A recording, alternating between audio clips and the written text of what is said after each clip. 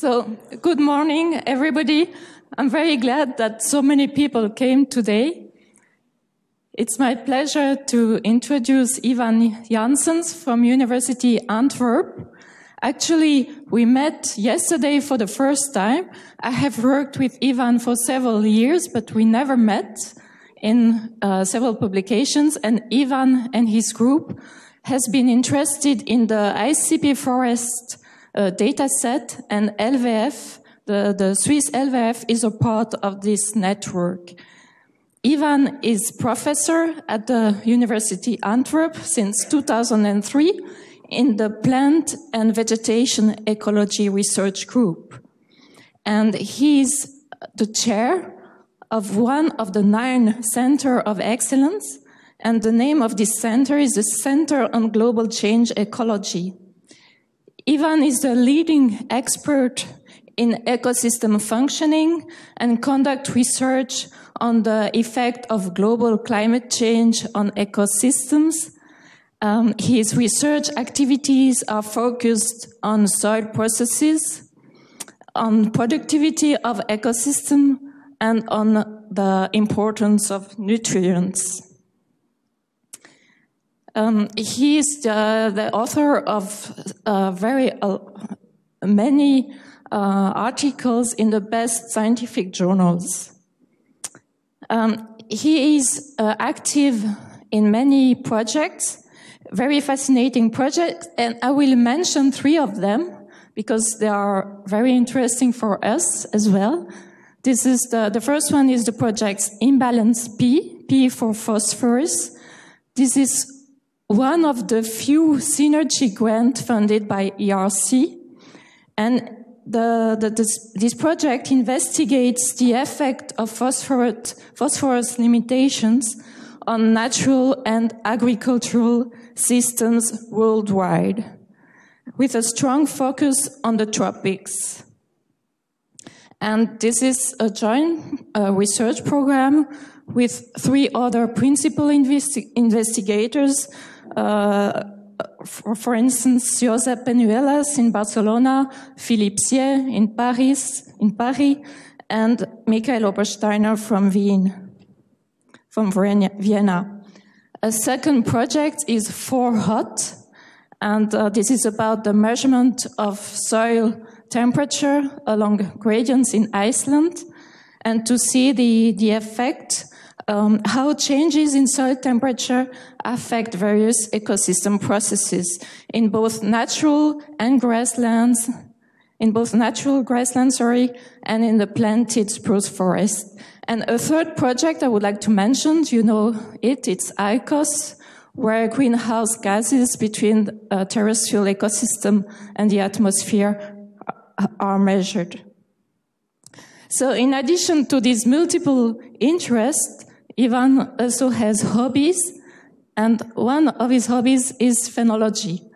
And this is the topic of your talk today, and we are very pleased to welcome you to this distinguished lecture, and we are looking forward to listening to your talk. Thank you very much.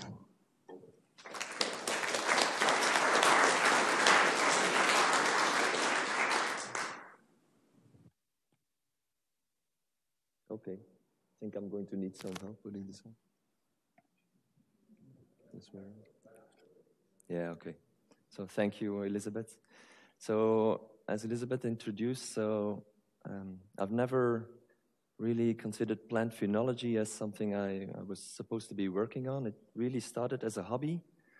The place where I used to live in my street, it was full of linden trees, and they all varied every year. They differed.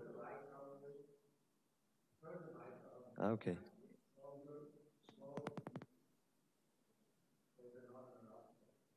Is it switch off? Or perhaps you can put the microphone closer to your mouth? Is this better? Okay, sorry. So it's always fascinated me, the leaf phenology. But I have a background in soil processes, and then from soil processes going to plant productivity, and I never really worked on this. Oh, sorry, I started too fast. And then at a certain moment, I had two PhD students that just started on a project looking at root surface area with a new technology, and turned out that the technology was flawed. So there I was with two students without a research topic. And because I was always so interested in phenology, I said, let's do something on phenology. So then we started studying phenology about, I think, 7, 8 years ago. Okay. So before I start, I'd like to start thanking some people. So first, Elizabeth and Ivano for their hospitality, the invitation and the hospitality. I had very nice discussions yesterday, and I really appreciate it. And I also like to thank all the collaborators on everything I will be showing, because we have been using data from many different people. And then also all the people who are collecting all the phenology observations in the field and that share their data in this European database, from which I will be using a lot of data. And then last, I have to thank my wife for always supporting me and allowing me to come here. Leaving on a Sunday. Okay, so phenology is really fascinating. You know, it really, everybody's interested in why is it earlier this year, why is it later in autumn that year, and it's not only fascinating, it's also really relevant. Phenology is very important for carbon uptake by ecosystems. So I just took 2 random examples. Oh, okay. What's this? Yeah, sorry. 2 random examples. One of the first ones is from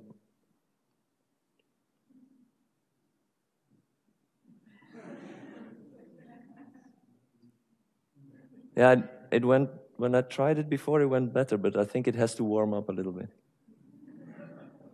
Okay, so one of the first one was from Dennis Baldocchi, and he related the annual uptake of CO2, which is the NEE here, to the length of the growing season. And for all the temperate to warm temperate and boreal forest is really related nicely. The tropical forest, and in those days there was only one tropical forest, was like an outlier. But also the interannual variation in CO2 uptake depends on phenology, and it's even been suggested that phenology in the Tibetan Plateau affects the energy balance and thereby affects the strength and the timing of the monsoon in Asia. So it's really relevant, so it's worth studying.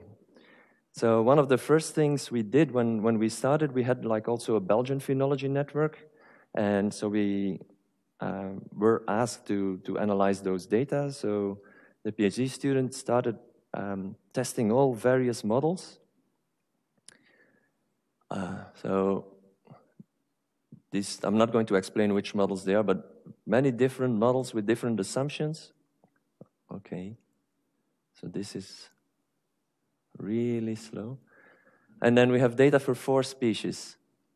And basically the take-home message is that we can't really do a decent job. You know, you have the mean is okay, because of course we fit the model to the data, but the root mean squared error here is 10 days or more. This is basically something to be ashamed about. And so we've worked, and now we are using the European database, many more observations, and this is with 4 different models, and again the mean. So what you see here is observed bud burst date on the x-axis and simulated ones on the y-axis. This is for the data we use to train the models and validation data. And the color is the number of observations, so yellow is many observations. So you see overall we're doing well. So the yellow is on the 1-to-1 line, but still the uncertainty is it's so bad, it's to be ashamed about. So this is 5 years down the line, and we still haven't improved the models the way we wanted to. But I'll come back to this one later. So my presentation I will try to give an overview of what we know, and then maybe end with how we can make progress, or at least how I'm going to try to make progress. But I will end with soil carbon. Okay, and I've been told that I shouldn't go too far to the side so that the people in Davos can see me. So, what do we know? What we have known for centuries is that plants need warm temperatures in spring. So spring growth relates very strongly to spring temperature, and for this, the growing degree day concept was developed. So for those of you who don't know it, so you have like a threshold temperature after a certain starting date, and if the day temperature is above the threshold, you take that difference above the threshold and you keep it. And the next day, if you're again above the threshold, you keep that temperature and you accumulate. And so then when so every day you accumulate growing degree days, and when you reach the required growing degree days, then bud burst is initiated. This is called the GDD model, growing degree day model, or the thermal time model. And when we analyzed our Belgian phenology dataset, the thermal time model was the best model that we had, suggesting that probably spring temperature is the only thing that mattered. Now, we also know that many plants, most plants from our regions, they also require chilling. So this means they depend on cold temperatures so that they realize when that winter is coming, and then they have to accumulate enough chilling to initiate spring phenology. And what we know is that if the chilling requirement is not fulfilled or not completely fulfilled, then plants require more warmth in spring. So the growing degree days that are needed, they increase if less chilling has occurred. And this was elegantly shown, amongst others, by Jan Vitas, who is here somewhere. Oh, hi. There's other studies that have shown it. And so, oops, no, I pressed the wrong button again, sorry. So it's clear that as temperature warms and the chilling accumulation goes down, at a certain moment, the chilling requirement is not fulfilled, and when this happens, the forcing requirement, so the requirement for warm temperatures in spring, increases. All right, so that's known. What is also known is that as it gets warmer, and at the moment bud burst advances, that this advance of spring phenology cannot go on forever. That's logical. So in an experiment we did at Antwerp, we exposed 3 species, well, saplings, like about 1 meter tall saplings, to different temperature regimes over winter. So we had like ambient and then up to +6 degrees Celsius. And we did this in 2 consecutive years. The first year we had a cold winter, and the second winter we had a warm winter. And the warm winter, even without the heating, resulted in much earlier bud burst. So for birch, we only did it in the cold winter. But what we see with the warming is that leaf unfolding date advances, so it goes down. That's logical. But in the cold year, the first year, 2010, temperature had a much stronger effect on the spring phenology than in the warm year. So it's not really that surprising, because in the warm year there was less chilling, so the plants required more forcing. So it became less sensitive.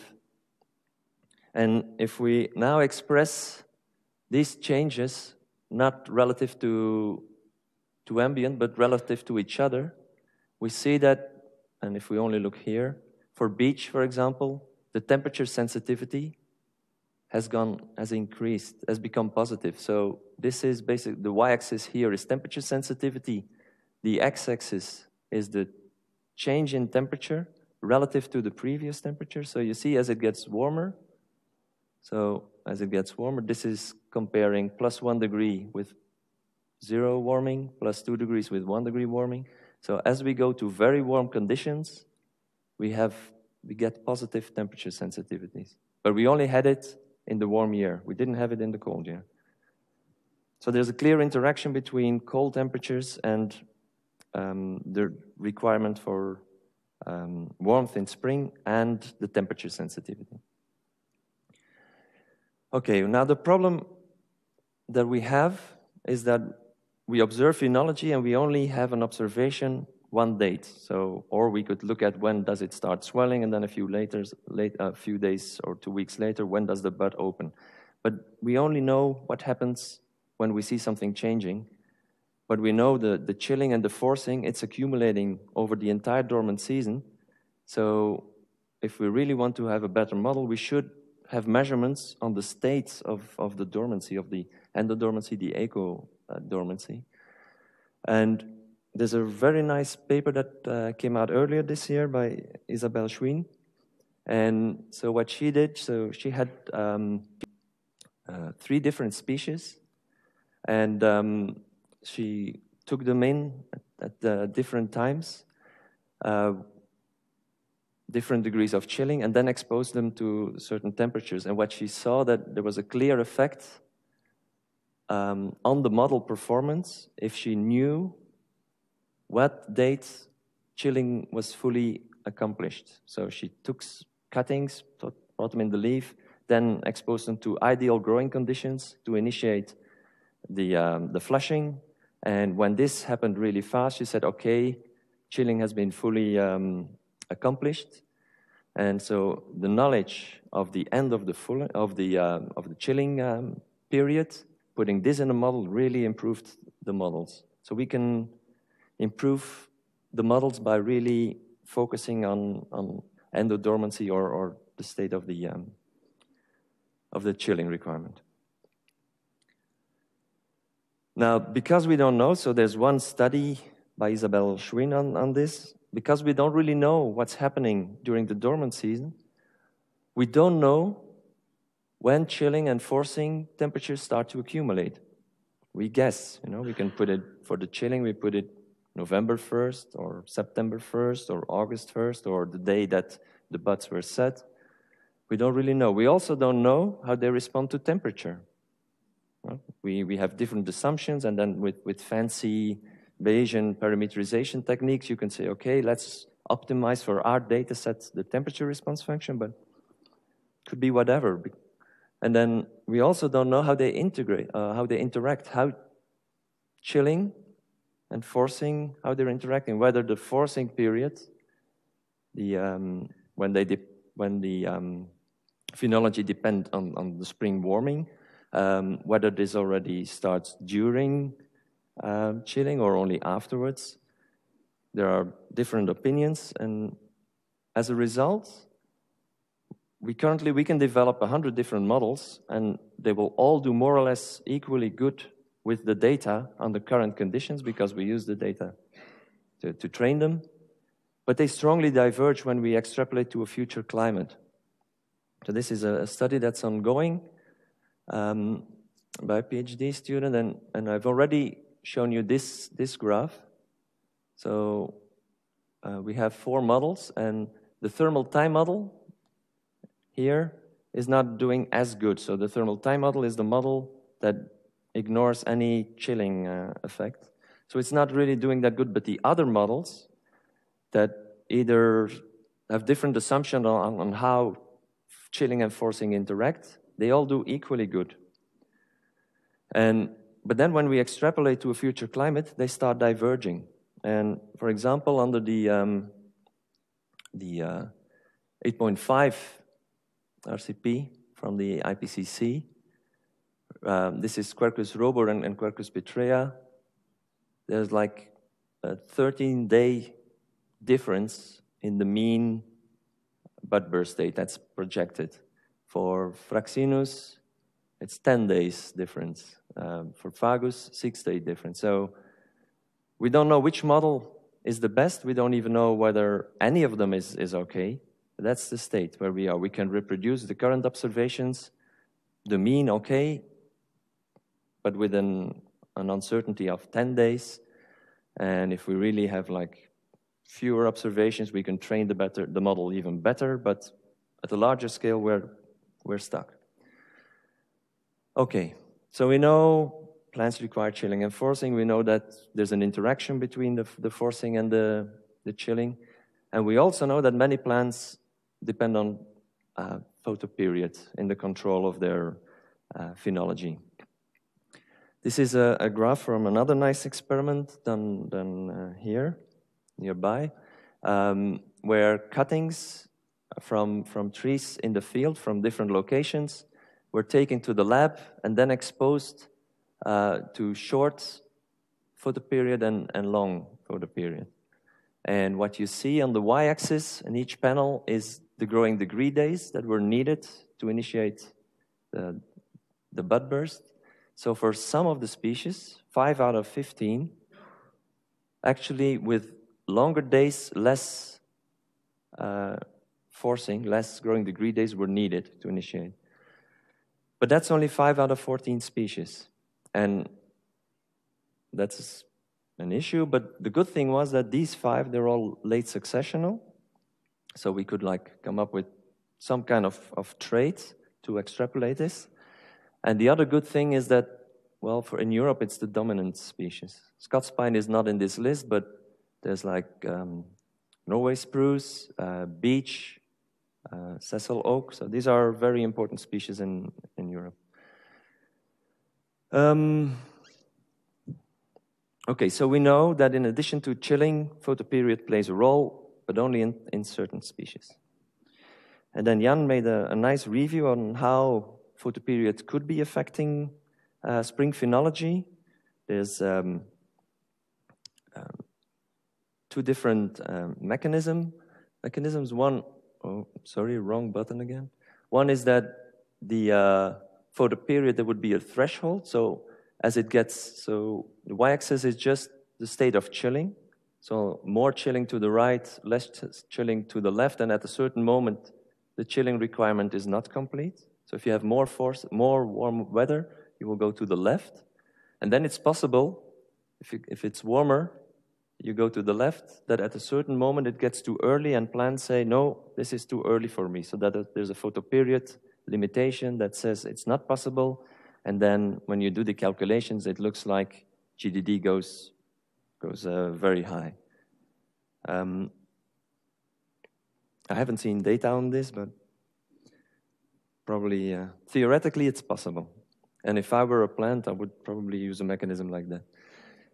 And then the other one is where the effect of photoperiod is by altering the increase of GDD as chilling goes down. So as if you have longer days, this line would be flatter. So longer days means lower requirement of forcing of GDD in spring, and then shorter days, a higher requirement of warm temperatures. And last winter, we did an experiment at Antwerp with 2 species where we again exposed 1 meter tall saplings to different temperatures. And if we then make the same plot, so it's chilling accumulation, and this is the growing degree days, but then we calculated growing degree hours. And in chestnut, and then we had 2 different treatments. So they have the same temperatures, so they have the same chilling, more or less the same forcing, but then we had half that had short days and half with long days. And we see in chestnut, there's 0 effect. So clearly the chestnuts were not sensitive to day length, but the beeches were, but only when they were warmed strongly. So to the right, these are the unwarmed conditions, a little bit warming. And then you see as warming continues, you go to the left. And then you also see the divergence in the required growing degree days or growing degree hours among the treatments. And it's basically confirming this mechanism that Jan wrote about it several years earlier. And then last month, there's another interesting paper that was published in Nature Climate Change. So it's a German group, and they collected twigs from 104 tree species growing in their botanical garden. They took them to the lab, and then they exposed them to different day length, and then see how long it took for bud burst to occur. And then some species, the majority of the species, didn't respond at all. So the photoperiod did not affect spring phenology.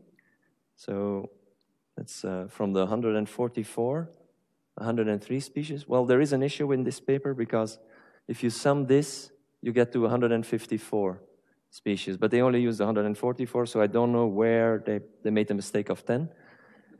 And it's also not so relevant. The majority of the species does not respond to day length. There are some that respond very strongly, and then there were a bit more that were like intermediate. They did respond to day length, but not very, very strongly.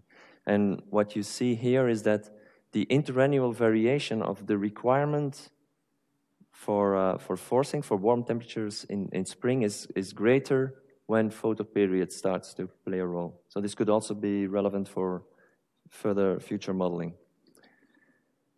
But even more important for modeling is that when they looked at the origin, the climate in the region of origin of the trees that were growing in their botanical garden, they saw a clear difference between cold regions, which are here on the right. So here on the x-axis, you see the number of months with a mean temperature less than 5 degrees Celsius. So the cold regions, they had fewer species, actually here 0, where photoperiod had a strong impact on spring phenology. They had some where it had an intermediate impact, and the majority, 70% of the species, was not impacted by photoperiod. Whereas if you go to warmer regions, say with only 3 months with a mean temperature below 5 degrees Celsius, then they're like more equally distributed. So you have 30% or 25% of the species strongly photoperiod sensitive, and the others almost the same. So what I didn't say, if you have questions, you can interrupt me. I'm used to teaching. I have students stopping me all the time. Okay, so we already know quite a bit. We know now that photoperiod plays a role for some species, and that there's like a latitudinal difference in the importance of photoperiod, or probably because I don't know what the effect could have been of taking plants from their country of origin, putting them in a botanical garden, and waiting a couple of years and then seeing what happens. Now, is this knowledge going to suffice to improve the models to a degree that their uncertainty becomes reasonable? Well, very likely it will, at least to a certain degree. At least if we know over the dormant season the state of the endodormancy and the state of the ecodormancy, we can really train the models much, much better. So I'm convinced that's going to make a strong difference. But it's possible also that there are other drivers, and that's basically what my presentation will be about. It's going to be about a number of recent observations related to spring phenology, and that may be important or maybe not. Some I don't understand. We see a relation, but I don't know what the mechanism could be. But so let's have a look. So the first one was published last year, I think, and it shows that the warming sensitivity of most deciduous species in Europe is declining over time.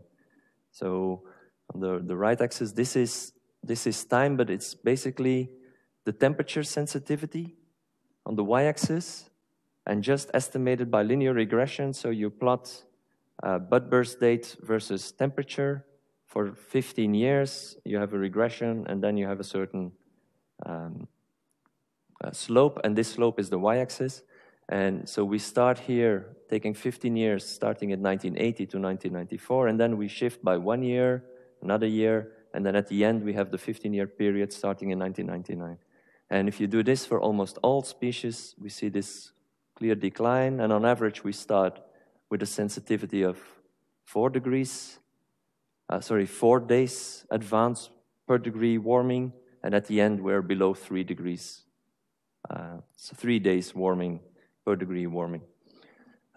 That's for species, 7 species over time. If we do it differently, if we take, this is from the European Phenology database, if we put everything together and we, for each tree, we look at the sensitivity in 2 periods, the sensitivity from 1980 to 94, which is the red histogram here, or for all the trees, we look at the temperature sensitivity for 99 to 2013, we see that there's a clear shift to the left.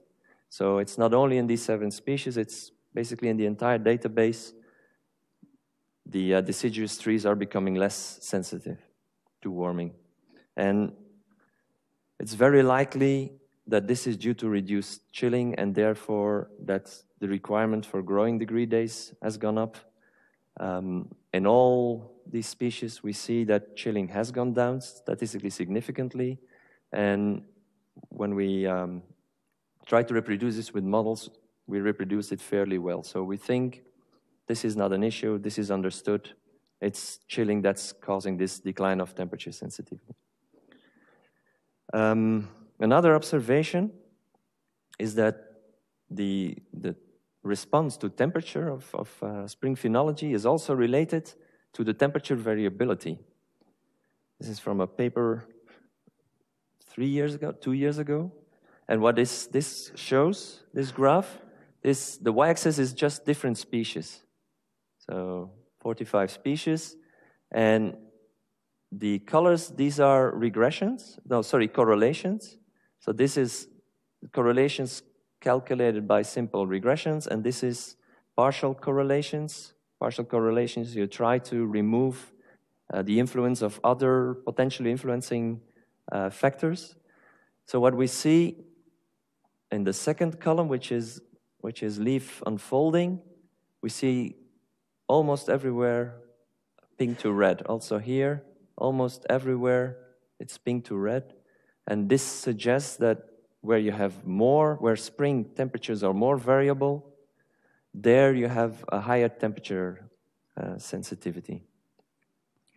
Now, I haven't tested the models if we can try to reproduce it. I don't think they will be able to reproduce this, but I'm not sure, but I'm almost sure they won't in the current versions. But I think if we can introduce photoperiod effect, then they might, because with photoperiod you will have more control.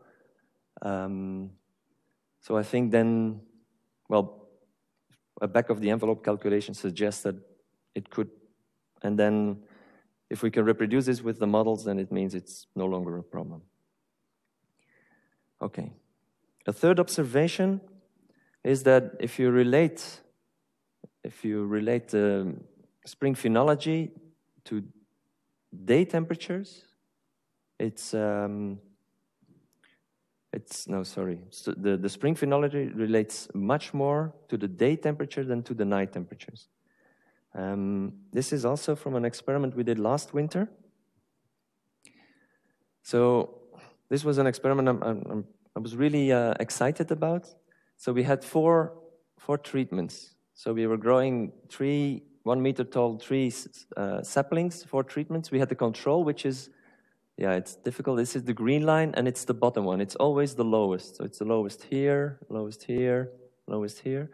And then we had 3 warming treatments. We had warming where we warmed continuously by about 2 degrees Celsius, and that's the blue line. So the blue line and the bottom line is almost always has a 2 degrees Celsius difference. And then we had 2 other treatments, and in those we try to have the same forcing, the same growing degree days, but in one treatment only by heating during the day, and the other one only by heating during the night. So the black line here, this is the day warming. So at night, this is 3 days. So at night, no warming, so the temperature is the same as the control. Then the day starts, so we heat by a lot, by 4 degrees, because we had to, otherwise the average would be different. And then at night, we reduce this and we go back to the control. And the red line is the opposite. So we warm at night, then we go back to the control, and then we warm during the day.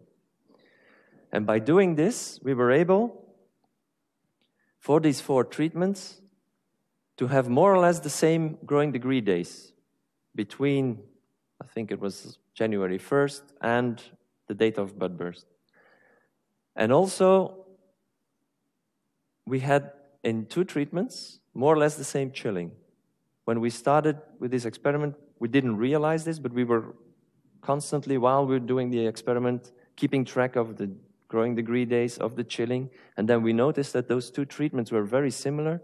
And then every week, we optimized the warming so that we could have the 2 similar chilling. So the black, the nighttime only, and the whole day warming, they have the same GDD and the same chilling. Nice. So which treatment do you think had the earliest bud burst? So now I'm waking you up.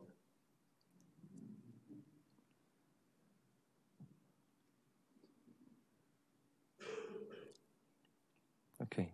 If you stay quiet, I'm going to nominate a victim. And it'll be Jan.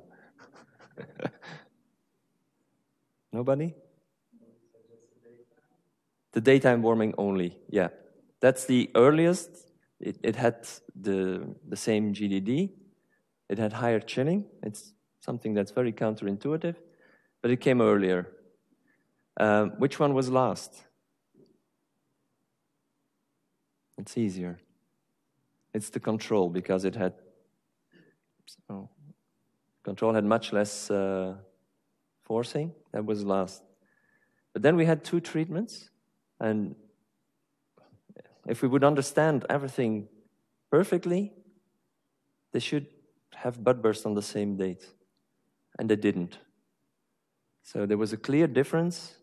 So the ones with the night warming, the black ones, had leaf unfolding several days later than the ones with the gradual warming. So this just points out that there's something going on that we don't understand. I don't understand, at least. All right. Then this was one experiment. Is this something that could be more widespread? And yes. So looking at satellite observations of greening in spring. So here the nomenclature is a little bit different. So VGD is, whoa. Okay, maybe I'm too far. Yeah, okay. So the trick is to stay here and then it works well. But then I don't, okay, cool. Sorry. I've never used this thing, it's fantastic. So VGD is vegetation green up day, and Tmax is basically the same as day temperature, and Tmin is night temperature. And if you look at the partial correlation between them, we see that across the northern hemisphere, it's almost all is green, and green means a negative correlation, and that's logical, right? So warmer means earlier bud burst, so that's a negative correlation. And then if you relate it to the partial correlation with the minimum temperature, the night temperature, well, there's almost the same are pixels that have a negative correlation than a positive correlation. So it's clearly the maximum temperatures that dominate. And very likely, I haven't tested it, but I'm almost sure that the models will be able, the current models will be able to capture this variation. But it's not everywhere. For example, in Tibet, we see that the night temperatures are much more important. This is basically the same as before, but now zooming in on Tibet. And Tibet is extremely cold in winter, but also extremely dry in winter. So it's kind of like a summer wet climate. And here, if you look at the graph on the left, so that's vegetation green update, so the partial correlation with minimum temperature. And we see that, so this is the histogram of the correlation.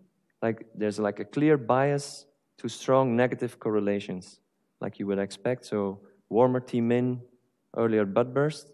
And we don't have this with Tmax. It's the opposite of what I just showed you before. With Tmax, there's like the same number of pixels that have a positive correlation as a negative correlation. And I don't understand it.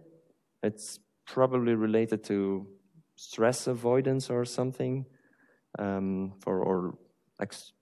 trying to avoid extreme events. I'm not sure, but I don't think the models will be able to reproduce this behavior. So for phenology after a long dry season, probably the current models won't work. All right, then rainfall. Rainfall is again something that may influence phenology, but I don't know how it could. But if you think about it, it does make sense in the long term. So does rainfall matter? These are data, so it's coming from the observations in Tibet only. So Tibet is dry and over winter, and there we see a very strong control of precipitation, winter precipitation on spring phenology. Like the bottom graph here just relates the sensitivity of spring phenology to precipitation, winter precipitation. So it's clear that as it gets after very dry winters or in very dry regions, if it rains a bit more, phenology will be earlier. But this is not in the wetter part or in the wetter years. If you have a lot of rain, then more rain doesn't really lead to earlier bud burst. But look at the interaction with the temperature sensitivity. The drier parts, or the drier years, you have very low temperature sensitivity. The two lines here, the gray line is for all the data, and the black line is only the ones where the relation with temperature was statistically significant. But you clearly see that as it gets wetter, temperature control starts to be stronger.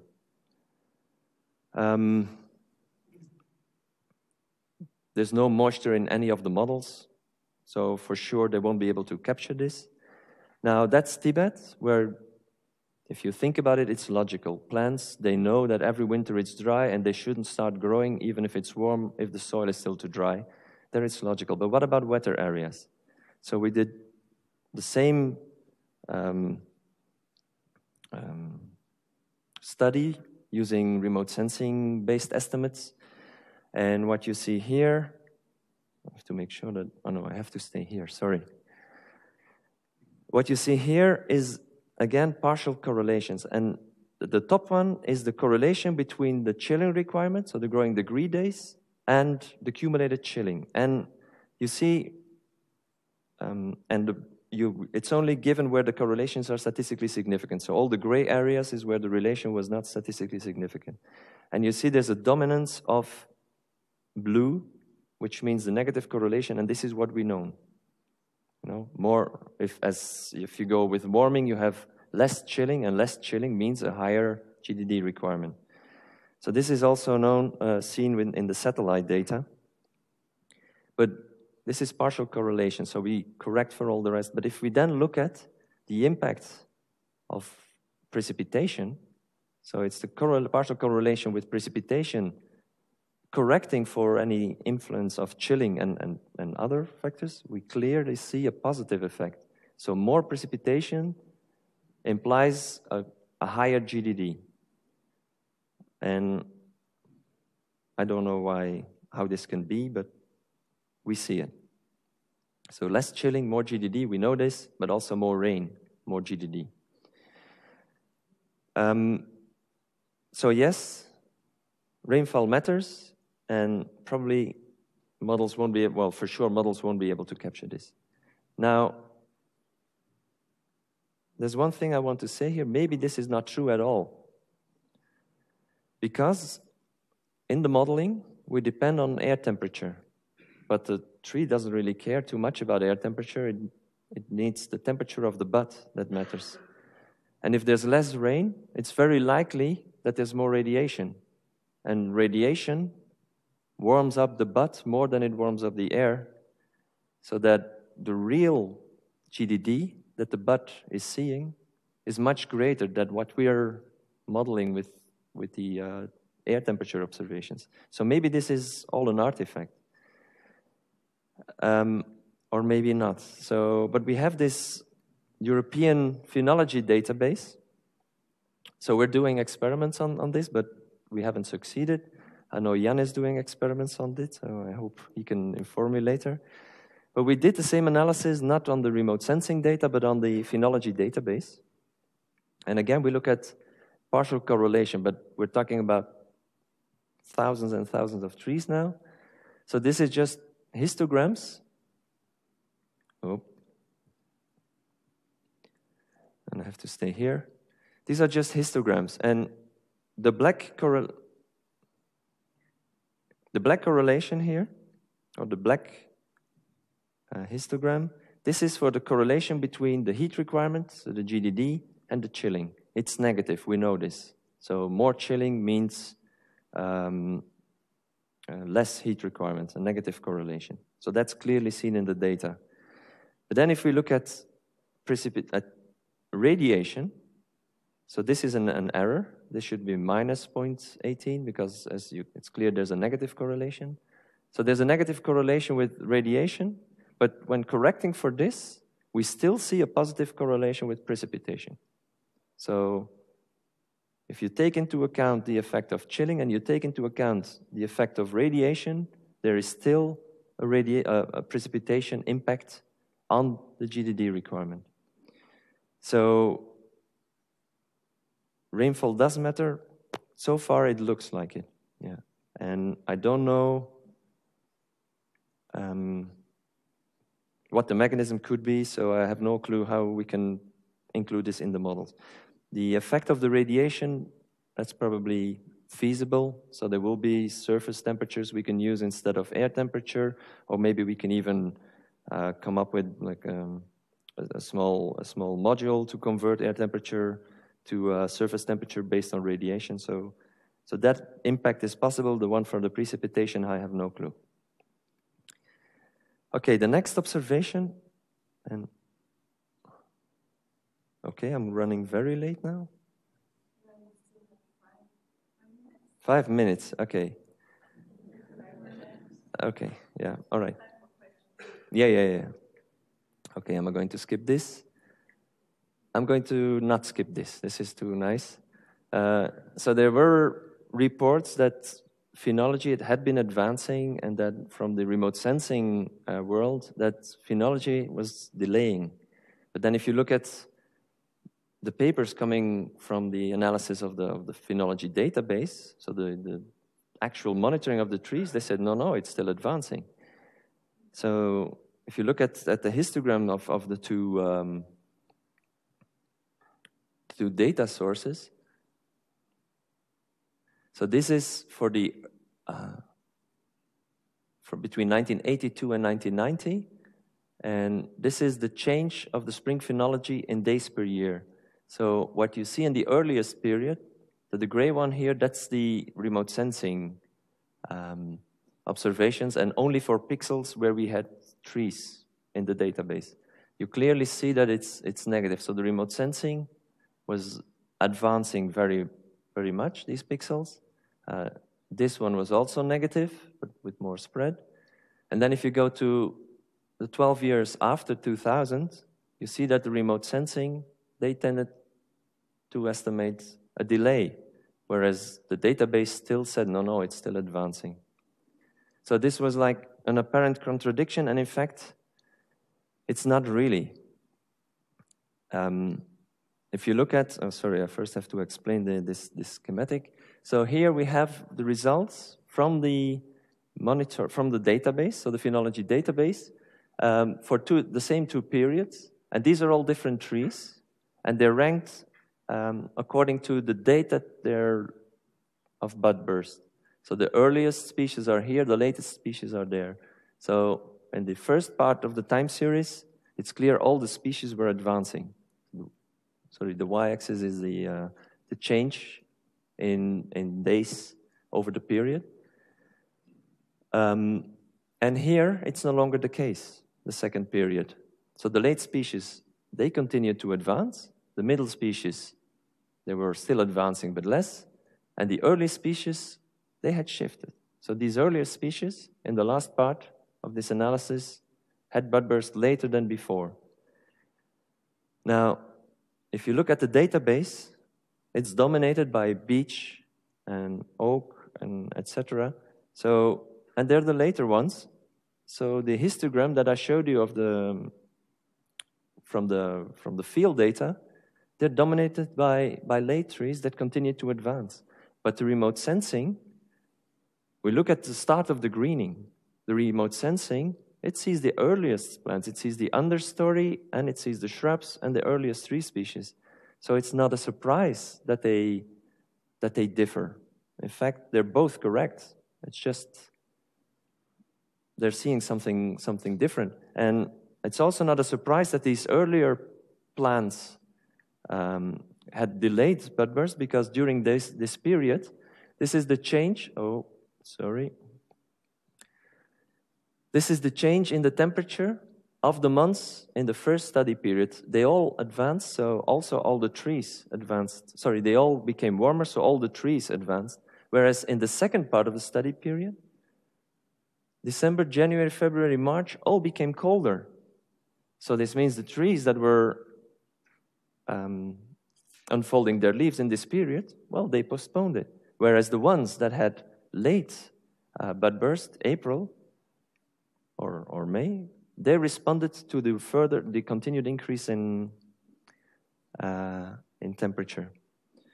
All right, so there is no contradiction. You just have to know that they see something different. Okay, so I am going to not talk about legacy effects, I'm sorry. But I'm going to talk about Forhot, which is one of the projects I'm very strongly working in. So Forhot is located in Iceland. It's really cool. It's grassland, and they're on natural geothermal gradients. So you have, because of all the volcanic activity, and you have faults in the Earth's crust, you have areas where you have steam coming to the surface.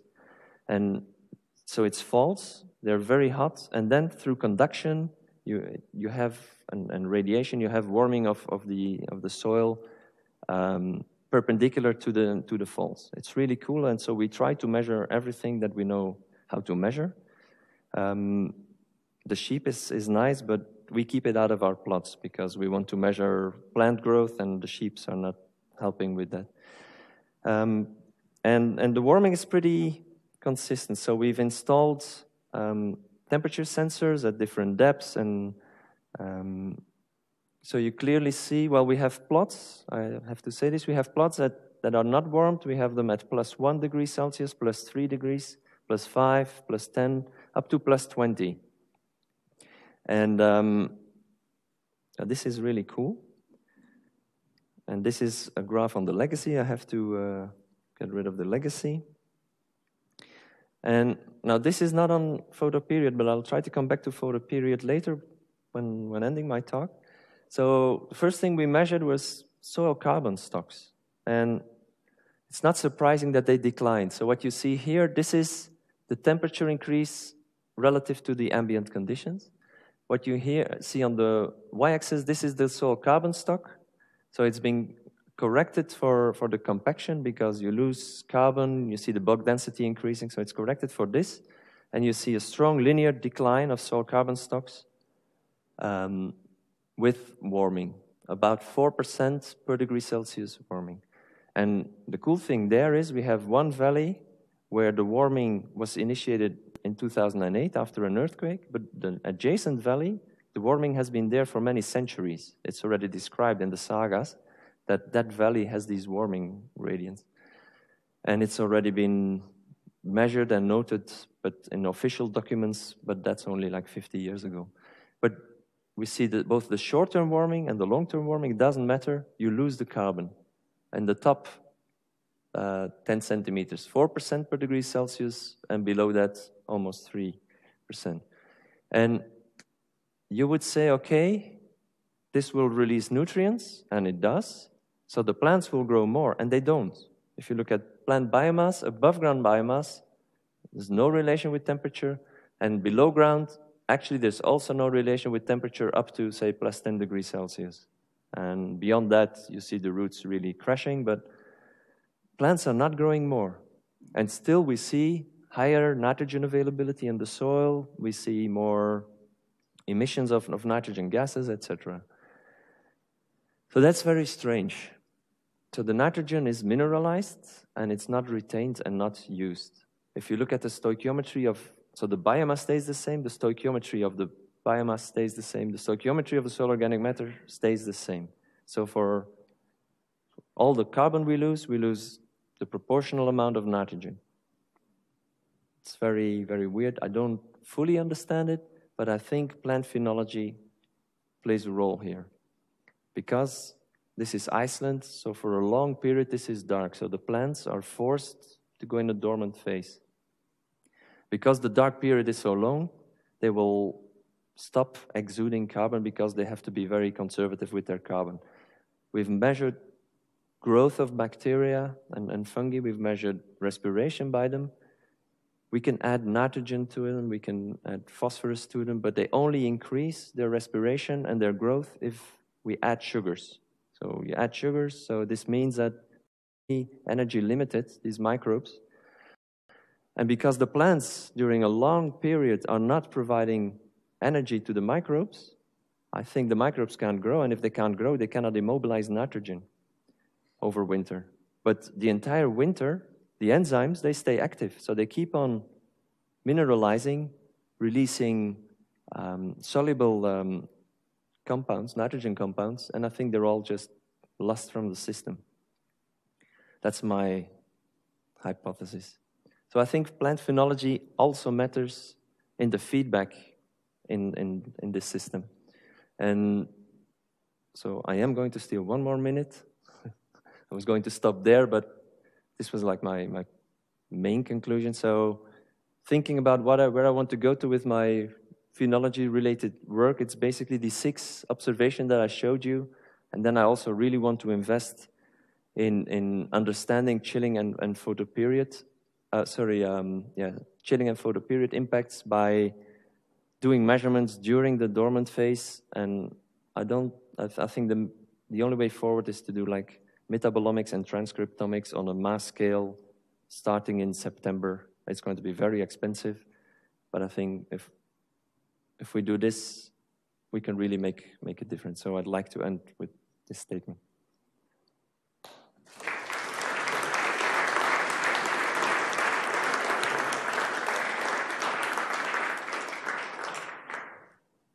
So Ivan, many thanks for this comprehensive presentation. I was very impressed by what we are doing during your hobby. Yeah. And I also learned that this reduced sensitivity of spring phenology to warming is new for me, so it's very interesting. And do you know more about, for instance, the change of color during the fall and the later fall? What does it imply for the vegetation period? No, but one of my colleagues just got an ERC starting grant to study this. So I hope to say more in a couple of years. Okay. Yeah. So do you have questions in Birmenstoff? Okay, let's start with Connie.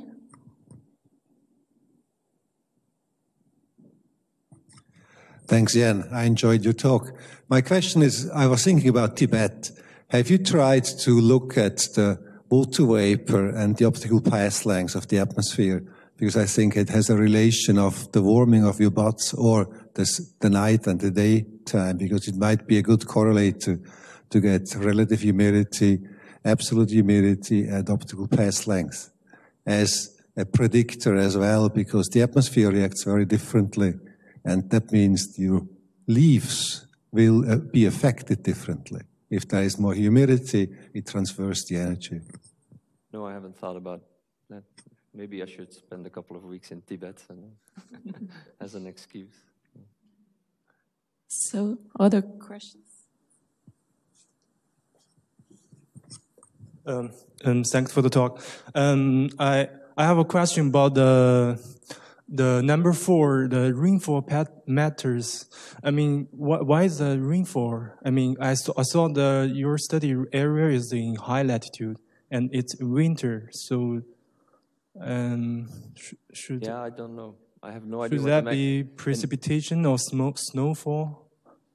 In dry areas, yeah, And when I look at your the figure you show about the relationship between the growing degree and the rainfall, and I feel it makes sense to me. Maybe I can provide some explanations. I mean, because when there's a higher snowfall or precipitation in the winter in the high latitude, it will be causing higher soil temperature that will thus affect the phenology in the next year. So I went to Svalbard this year, and I went to the field and see there was a record there. They observed the soil temperature year by year, and they saw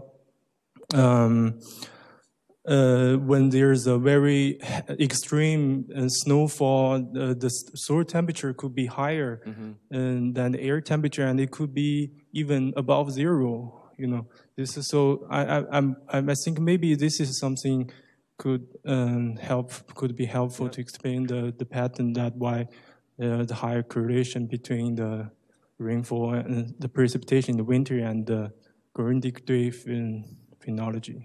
That's a very good suggestion. Thank you. Yep. Thank you. Thank you. Do you have an idea how previous year growth conditions could affect spring phenology? So in other words, how the carbon pool of previous years could have an effect on what you have shown here?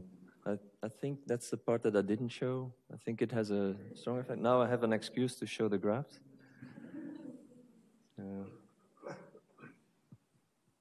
So this is in the grasslands. No, that's not the one I want to show. So this is on legacy, where this was just by chance. So we had an experiment where we had all these different warming treatments. And so we selected the ones that were at +6 degrees and the ones that were not warmed. And you see that, oh, sorry. Where am I? Yeah.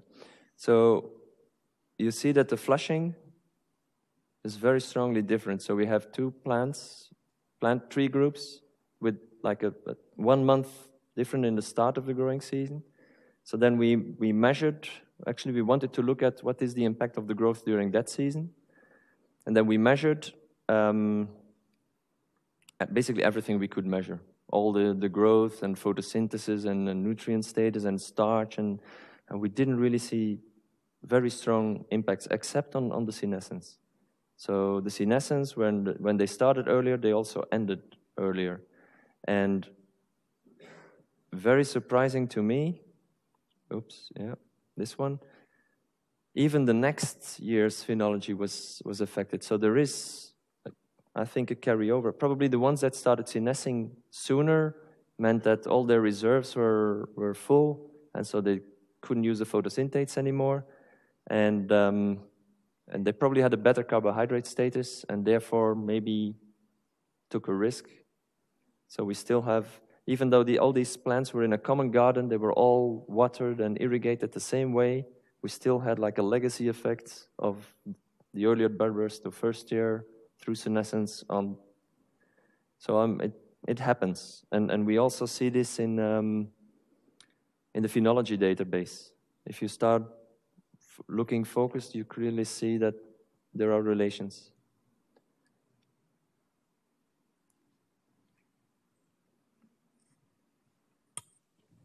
So I will come, yes, we go to Davos perhaps. Hi, Davos. Do you have some questions? So let's continue in Birmenstadt.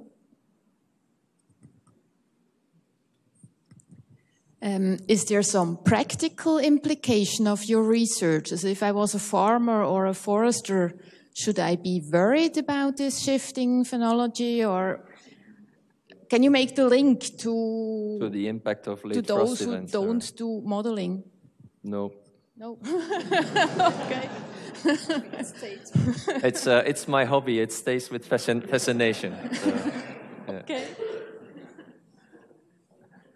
Yeah. Yes, Andy? Did you also do some analysis on leaf senescence? You just talked about the beginning of leaf unfolding. Yes. Is this also part of your hobby? Well, it was becoming my hobby, but now my colleague got this ERC, so I'm going to give him some space and not interfere too much. Yeah, we have nice results on senescence, you know, just so there's this relation between the start and the end of the season. It's very strong in grasslands. Like if in Iceland, if we look at interannual variation, if the spring starts earlier, the grasses will senesce earlier, and then vice versa. We have this in trees. We did from last winter we had an experiment where I only showed like the responses to the temperature, but we also had like pots that were well fertilized and pots that didn't receive fertilizer, and we see a very strong impact on senescence through there. So, yeah. And the impact of drought on leaf senescence? Do you have results on these too? No, that's the topic of the ERC of my colleague. Yeah. So he's collaborating with WSL on studying the impact of growth on senescence. What is the name of your colleague? Matteo Campioli. Ah, okay. Sorry. Yeah. Yeah. In Davos, do you have a question? Second chance?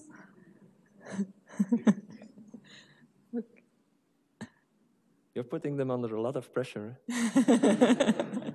Okay. Yeah. Last question here in Birmensdorf. Thank you for the very nice talk. In previous years, you have worked a lot on nitrogen deposition, and I was wondering, like, if you could maybe regress a bit on how nutrient content in soils or different soil textures could affect phenology. That's a vicious question.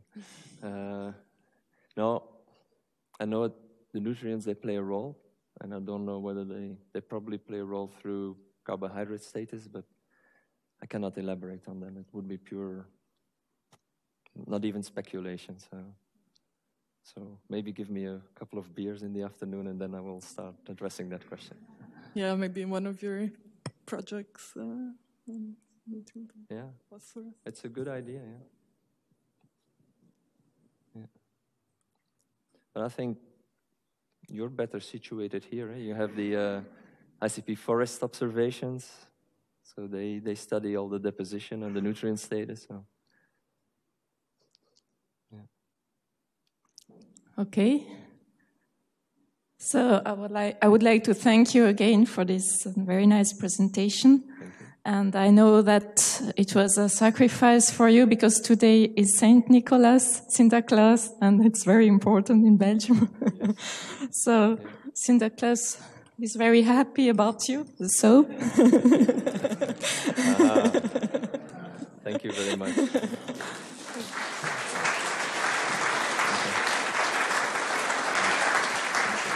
So thanks a lot.